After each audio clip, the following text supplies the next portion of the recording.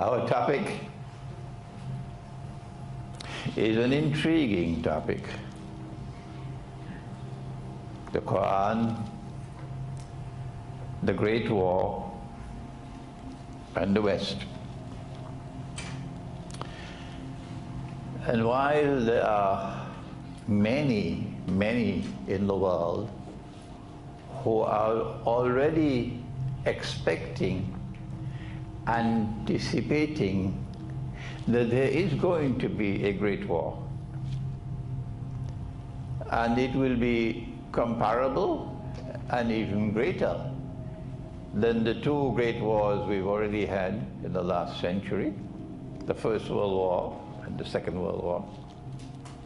They have come to the conclusion that a great war is coming based on political analysis, based on analysis of military affairs, etc.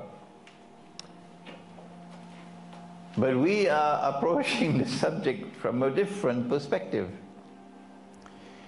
We are approaching the subject from the perspective of religion. And so this is not a secular analysis. And secular scholarship, the ones who have done their PhDs in political science from Columbia University and from Harvard, secular scholarship is quite uncomfortable with religion intruding in what they consider to be their exclusive scholarly space. And so tonight's lecture presents more than simply a minor problem for those who are ministers of government today, advising the new Prime Minister of Pakistan, and those who are holding the chairs of political science, etc., in different universities and are advisors. And so we are going to speak slowly and briefly, so that hopefully we might be able to, with Allah's kindness, make an impact upon the secular mind. The religious mind already has faith in its heart, but the secular mind is not. And there's another reason why we have to be brief. Today mankind lives in what is known as the fast lane, where things are moving faster and yet faster. A whole year passes as though it was just a month. And a whole month passes as though it was just a week. And the whole week passes as though it was just a day. Are you familiar with these words? Yes, you shake your heads. This is the prophecy. This is the prophecy not of a political science professor from Columbia University. This is the prophecy of a man named Muhammad sallallahu alayhi wa sallam. The fast lane in life. And in the fast lane of life, attention span becomes shorter and shorter. So if today we speak for 45 minutes, and after that, they cannot absorb anything beyond that. Tomorrow we'll have to speak for half an hour. And beyond that, they won't be able to absorb, because the attention span is contracting. Because this is Akhirul Zaman, the end time. Secular scholarship knows nothing about the end time. But our Prophet, Allah's blessings be upon him, told us that there is going to be Akhirul Zaman, or the end time. And we know that we are living in the end time when, for example, he said, women will be dressed and yet naked. And he said, women will dress like men in order, of course, to assume the functional role of men in society. And I'm now stepping on some people's toes, so they're not going to be happy with me. Women will be dressed as men. Why? So that they can assume the functional role of men in society. But he went on to say that men would be dressed like women. You're not going to see him dressed in a gharara or a sari. No, no, no. No, when he said that men will be dressed like women, it implies, among other things, that they will abandon the functional role of men in society. Among the things he prophesied about the end time is a sequence of events which will occur. He is speaking with his companion Mu'az ibn Jabal, radiyallahu ta'ala anhu. And he says to him, to Mu'az, Umranu Bayt al-Maqdis kharabu Yathrib. That when Jerusalem is center stage, now recognized as the capital of the state of Israel, so it's moving to center stage, using the analogy of construction.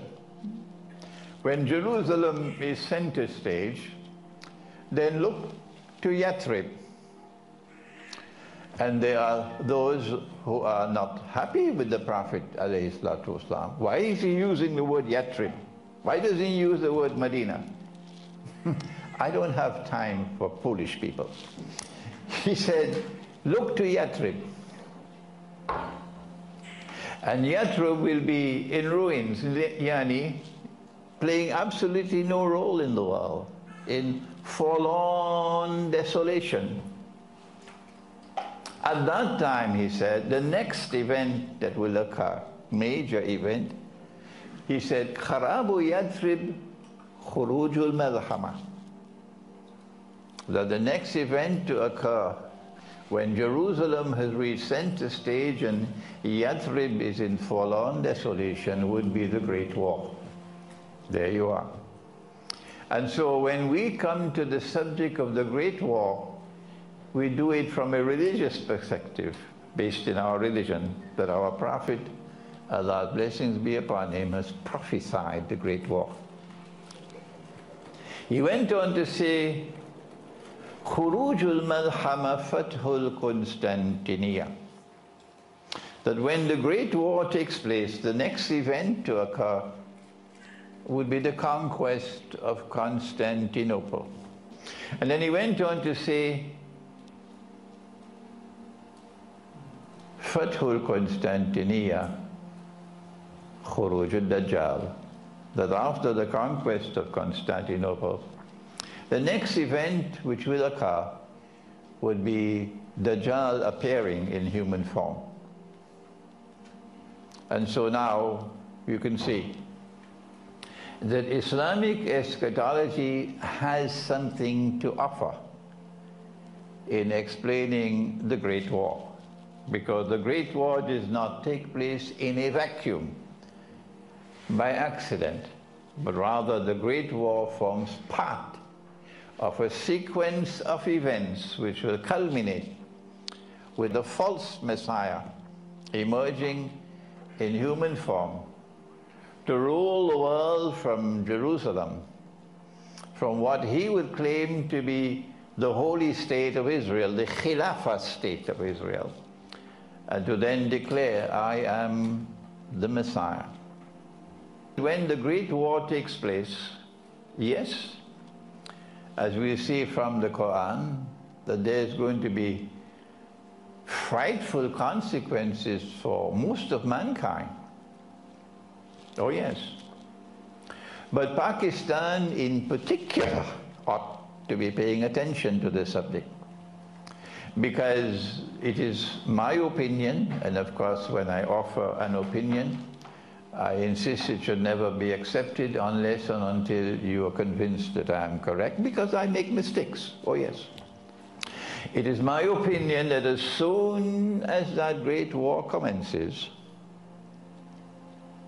an attack is going to be launched on Pakistan. If not before, at least at that time. And when the attack is launched on Pakistan, it will be to denuclearize Pakistan. And having denuclearized Pakistan, to then break up Pakistan into bits and pieces so that it can never again rise as a powerful force in the world. With these introductory remarks, let us now proceed to the Great War. I turn to Surah Al-Isra of the Quran, which is Surah number 17. And Allah subhanahu wa ta'ala warns, بَعْدَ أَعُوذُ بِاللَّهِ مِنَ الشَّيْطَانِ الرَّجِيمِ. He says, وَإِن مِّن قَرْيَةٍ إِلَّا نَحْنُ مُهْلِكُوهَا قَبْلَ يَوْمِ الْقِيَامَةِ أَوْ مُعَذِّبُوهَا عَذَابًا شَدِيدًا كَانَ ذَلِكَ فِي الْكِتَابِ مَسْطُورًا. And there is not a single town or city that will escape. And there is not a single town or city that will escape, but we will destroy them before the end of the world. This is not Qiyamah, the end of the world. No, this is before the end of the world, before Qiyamah. We'll destroy them all. And those which escape destruction will be punished with terrible punishment, and this is inscribed in the book. Now those are powerful words of Surah Al-Isra. We have commented that Allah is a God of justice, and so He will not destroy a town or a city which does not deserve to be destroyed. And so we now have to accept that the verse is saying that Allah will destroy every town and every city which ought to be destroyed. How many there are, we don't know. And so this is divine punishment. Which are those towns and these cities which ought to be destroyed? And the first on the list, when we go to the Quran, because our lecture is based on the Quran, is to look to see which are those towns and cities which have been destroyed by Allah. And having been destroyed, He sent a message to mankind concerning that destruction. And number one is Sodom and Gomorrah. Oh yes. When He destroyed Sodom and Gomorrah, He left it as a sign for mankind. But if you return to this, I will return with the terrible punishment I visited on Sodom and Gomorrah. What was that punishment? The angels came and put huge rocks falling down from the sky, and Sodom and Gomorrah sunk to the lowest part of the earth. Up to this day, they still remain in the lowest part of the earth, and it's called by a frightful name, the Dead Sea. And Allah says, I've done this to leave a sign for you. So when the law of the land proudly and arrogantly proclaims that a man can marry another man and get a marriage certificate, you have to be either blind or asleep not to recognize that here is a land prescribed for destruction in the Great War. I noticed that this disease is coming from one part of the world, only one part of the world. And of course, it's the West.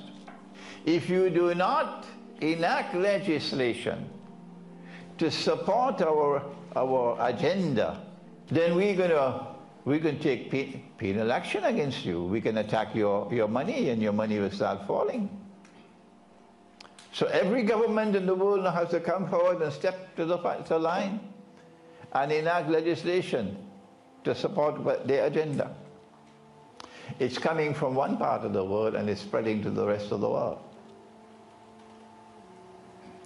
And as it spreads to the rest of the world, the area of the world that Naipaul called the area of darkness, but it's a different darkness now, it's spreading. And so the area earmarked for destruction in the Great War is increasing. But destruction and war with Allah comes for other reasons as well. Let me give one more and we'll end it. All through religious history, mankind has been warned by Allah subhanahu wa ta'ala against lending money on interest, riba. It came down in the Torah to Nabi Musa alayhi salam, the prohibition of riba. It came down to Nabi Dawood and Nabi Sulaiman alayhi salam in Holy Israel. It came down to Nabi Isa alayhi salam. It didn't come down for the first time with us. No. It came down for the last time with us. The prohibition of riba. What is the prohibition of riba? Riba is not only borrowing and lending money on interest, and I hope the government of Pakistan would have a little time to listen to my lecture. Riba is not only borrowing and lending money on interest, but riba is also transactions based on deception, which yield a gain or a profit to which one is not justly entitled, a rip-off. And while we do not have the time to explain it now, we can do it later. The greatest rip-off that has ever occurred, and is still occurring, since Adam alayhi salam set foot on earth, is the rip-off taking place, and which has been taking place in the monetary system.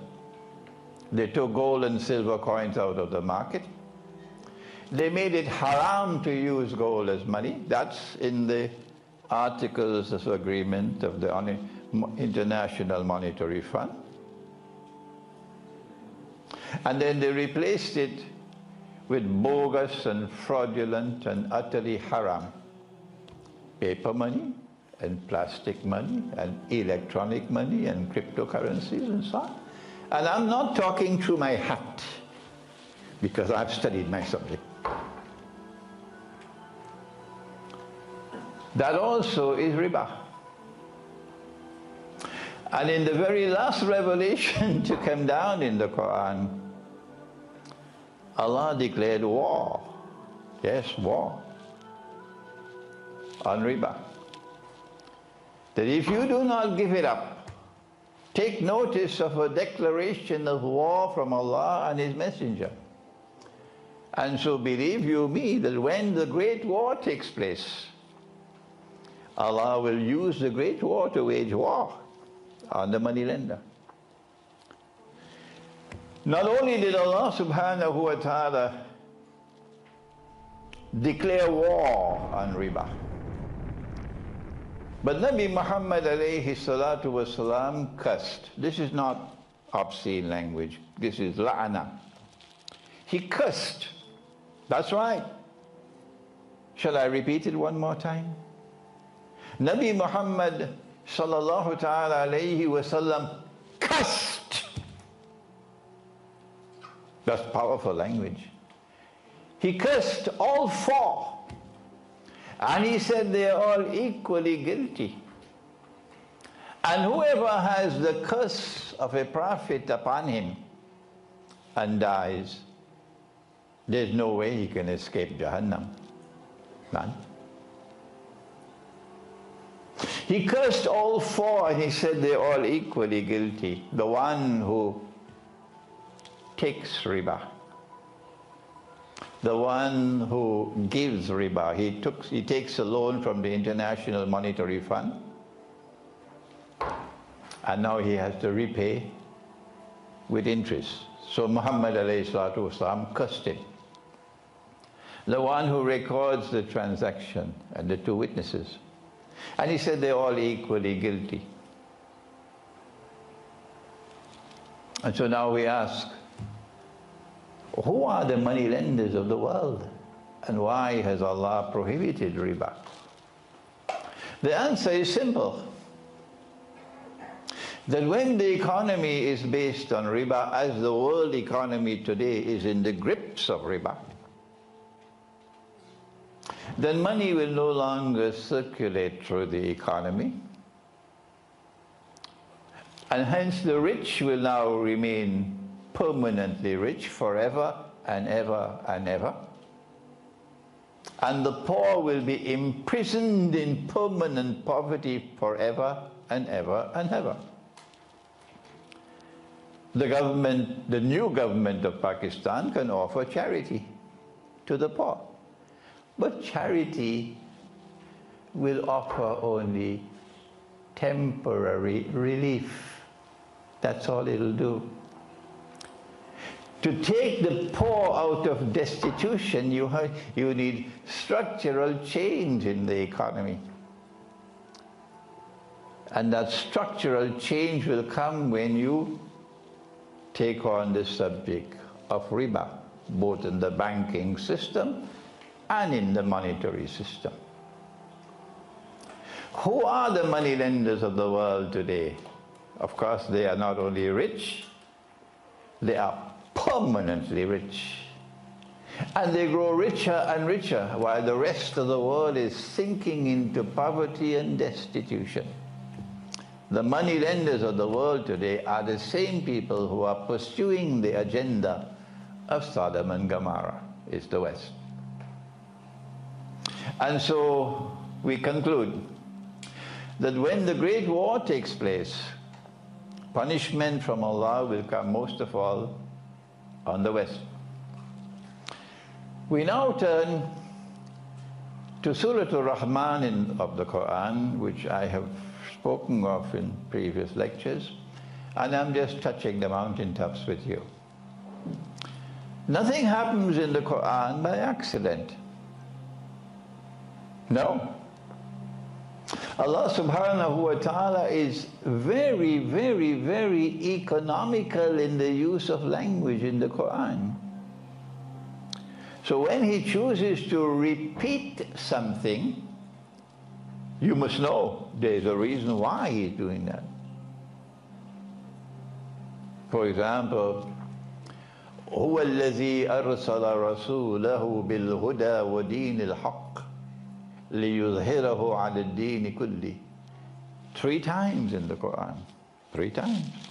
He it is who has sent His messenger, Muhammad sallallahu ta'ala alayhi wa sallam, bil-huda, with the guidance.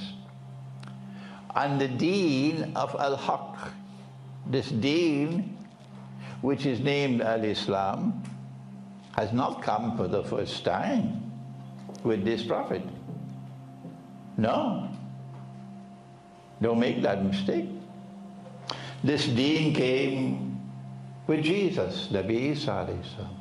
This deen came with Moses, Nabi Musa alayhi salam. This deen came with Abraham, Nabi Ibrahim alayhi salam. This is the last time that this deen is coming. It's the same deen. And He has come that this deen might prevail over all, right? But He did not say that this ummah, which follows Muhammad alayhi salatu wasalam, will rule the world. No! He said this deen will prevail over all rivals. And so those who follow Nabi Isa alayhi salam are in this deen.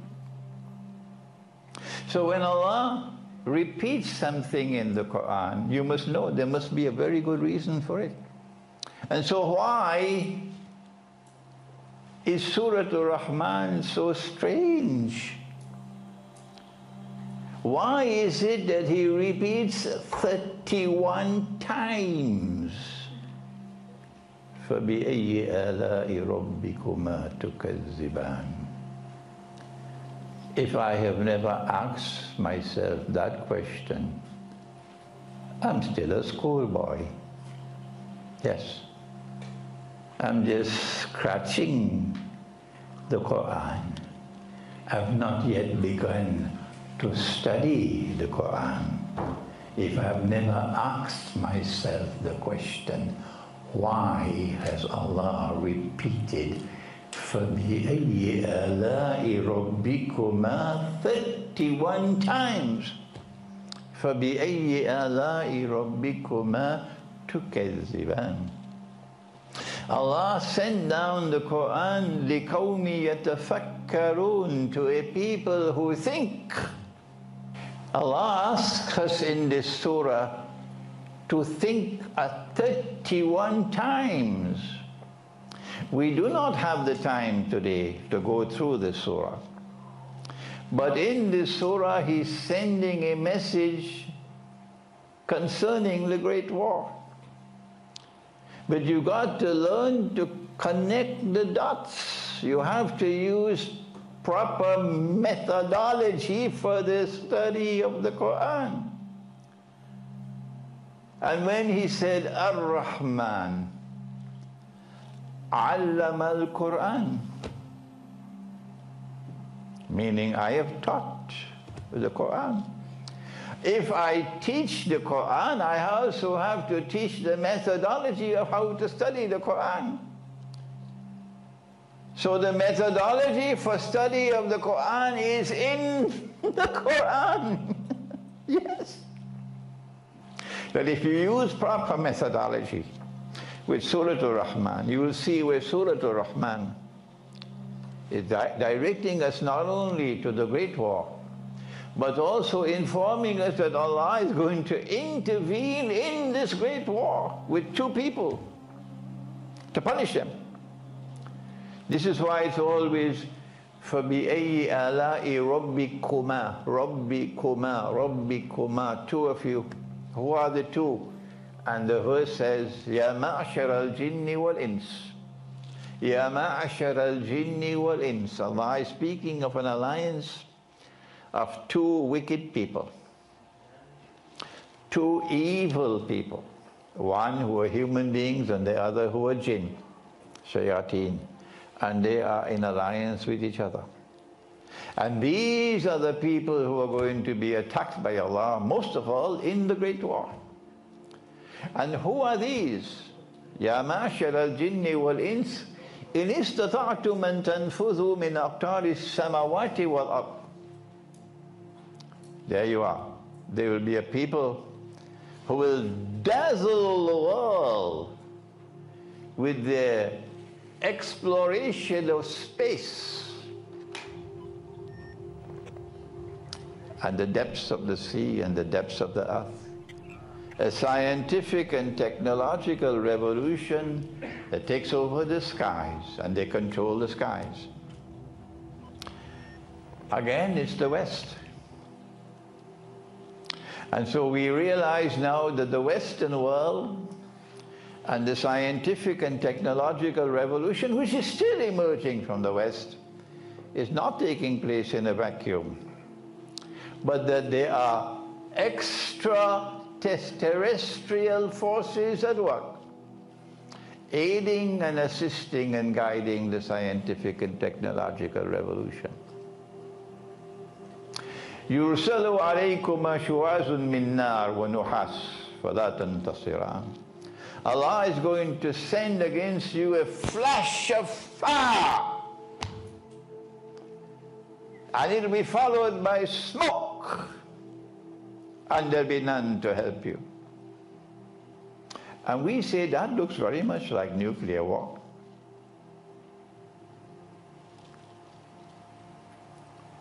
سَنَفْرُغُ لَكُمْ أَيُّهَا الثَّقَلَانِ. I'm going to deal with both of you, O you who are laden with sin. That's Surah Al-Rahman.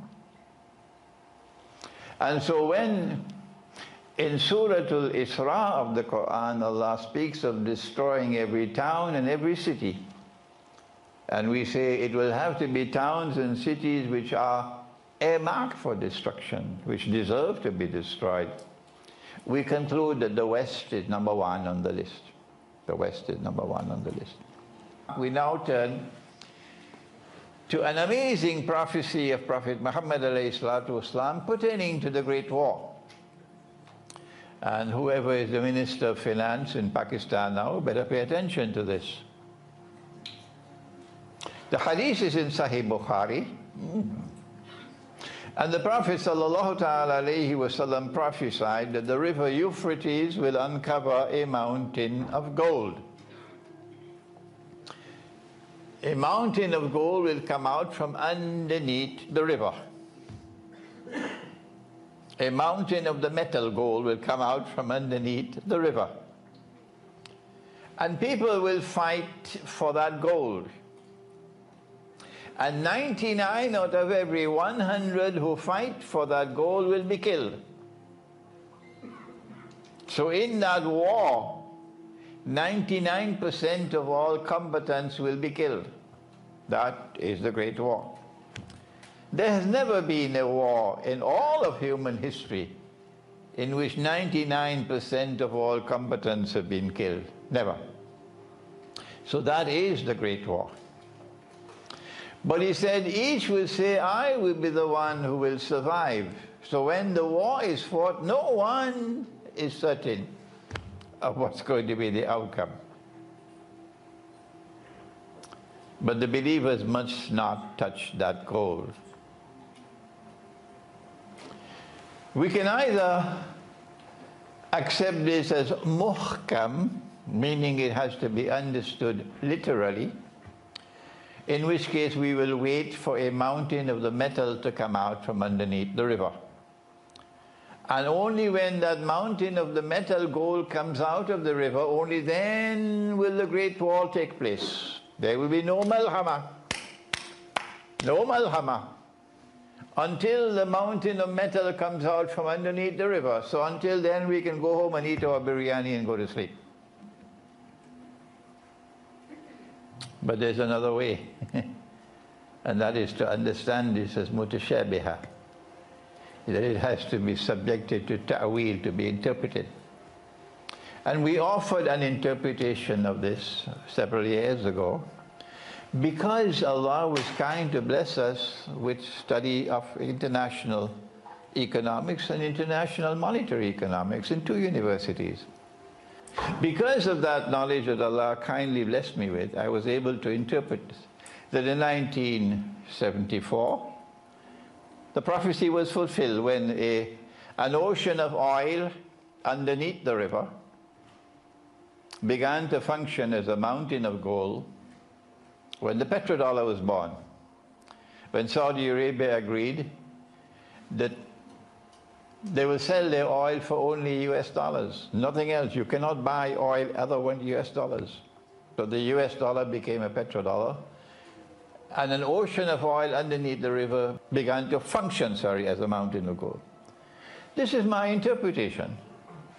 Since I gave this interpretation several years ago, no one has challenged it so far.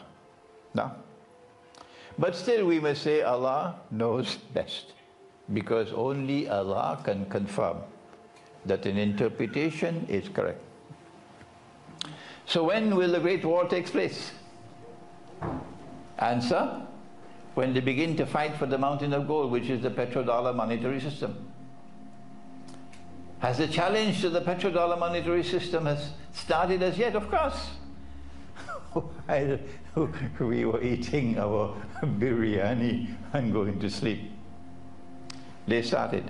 Russia led the way with BRICS. Russia, China, India, South Africa, and Brazil. BRICS. To offer an alternative, another monetary system, an alternative to the petrodollar monetary system. And they are making headway. Yes. China, for example, has now offered to Saudi Arabia And Saudi Arabia has to be careful, because China is the biggest customer now for Saudi oil. That we will pay for your oil with Chinese yuan. And when we pay with the yuan, we'll offer to redeem the yuan for gold at the market rate. So China is not in conflict with the international monetary system, which has banned the use of gold as money. But China is bypassing the petrodollar. This is an indication that the system is now heating up for a challenge to the mountain of gold, and eventually it could lead to the collapse of the US dollar. When there is the possibility of collapse of the US dollar, of course, that could lead to the Great War. And when the Great War takes place, then 99 out of every 100 will be killed. We now turn to an analysis of what kind of war will it be. It has to be a war with weapons of mass destruction. It cannot be conventional warfare. Only a war fought with weapons of mass destruction, like nuclear weapons and thermonuclear weapons and other weapons we don't know of, can achieve the result of 99% of all combatants being killed. Why do they need such a war? Why do they need the malhama? This is not within the scope of our lecture, but the lecture cannot be complete unless we touch on it. It is only Islamic eschatology, let me repeat one more time, not political science, not economics, not monetary economics, not the historian, who can fully explain the phenomenon of a great war coming. Only eschatology.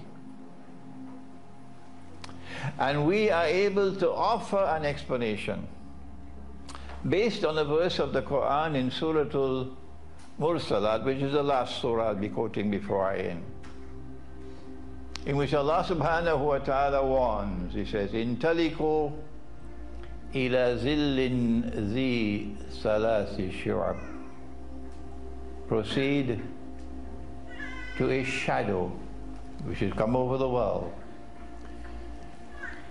And that shadow will have three parts, will manifest itself in three stages. In order for there to be a shadow, it has to be the shadow of something. So what is the reality behind this shadow, which will appear in three parts? The Prophet said, sallallahu ta'ala alayhi wa sallam, that when Dajjal is released, he will live on earth for 40 days. This is a hadith of Sahih Muslim. And you will find an analysis of this hadith both in my book, Surah Al-Kahf, in the modern age, and my book, Jerusalem in the Quran. He will live on earth for 40 days. Yawmun kasana, one day which will be like a year. Yawmun ka shahr, one day which will be like a month. Yawmun ka jum'ah, one day which would be like a week. Wasairu ayamihi ka ayamikum. And all his days, meaning all the rest of his days, like our days. So Dajjal, when he enters into this world, when he's released from his chains, will be in a shadow. He will cast a shadow on the world. You will not be able to see him. You'll only see the shadow. And the shadow will have three parts before the shadow ends. And Dajjal will appear himself in person after the conquest of Constantinople. The shadow goes, Intaliku ila zillin zi salasi shu'ab. I am offering an interpretation of the Quran. I have the right to do so. But I must always say, Allah knows best. Because only He can confirm that this is the correct interpretation. And so we say the shadow are the three parts of the mission of Dajjal before he appears in human form. And in the first stage, we said, located within that first stage, in his mission, he wants to rule the world from Jerusalem, he creates a ruling state in the first stage, and that's Britain. That's Britain. And so we are able to explain the phenomenon of Pax Britannica because of our eschatology. We asked the political scientists, can you explain it? No, he cannot. The whole of Columbia University cannot explain it. We say this is Dajjal first stage. And then in the second stage we said it's Pax Americana, where one ruling state is replaced by another ruling state. The United States has this manifest destiny of ruling the world. And then the second ruling state is replaced with a third one. And we say that's Jerusalem, that's Israel, and that's Pax Judaica. But then we noticed that Pax Britannica could not come into being without great wars. Great wars of imperialism, conquest. The East India Company taking a foothold until eventually Britain ruled over India. And then we noticed that the transition from Pax Britannica to Pax America needed two great wars, the First World War and the Second World War. And so we conclude now that the transition from Pax Americana to Pax Judaica cannot take place without a great war. And so our conclusion, we conclude that the great war is going to take place in order to effect the transition from a Pax Americana to a Pax Judaica. And therefore we locate the Great War in a messianic interpretation of the movement of history, a messianic interpretation of the movement. This is difficult language. Messianic from the word Messiah, meaning the Messiah, the false Messiah wants to rule the world from Jerusalem. We want to end at this point because I've given you the structure of the subject. But I would like to advise you that if you want to understand the reality of the world today, you got to study the Quran. If you want to take Pakistan out of miserable poverty and destitution, you have to understand you can't do it simply with charity. That's only temporary relief. You need structural change. And you cannot bring about structural change in Pakistan until you restore a free and a fair market to Pakistan. And if you restore a free and a fair market to Pakistan, you'll know that it is a free and fair market when Allah can now intervene and cause wealth to circulate through the economy. So the poor can become rich and the rich can become poor. But they don't teach that at university. Not even with your PhDs. And, excuse me, I'm sorry to say this, it's also not taught in the Darul Uloom. I'm sorry to say this. But I'm warning you from Birmingham that you cannot succeed without the Quran. We pray that Allah might bless all those who now turn to the Quran and study it, so that the Quran might explain the great war which is coming. رَبَّنَا تَقَبَّلْ مِنَّا إِنَّكَ أَنْتَ السَّمِيعُ الْعَلِيمُ وَتُبْ عَلَيْنَا يَا مَوْلَانَا إِنَّكَ أَنْتَ التَّوَّابُ الرَّحِيمُ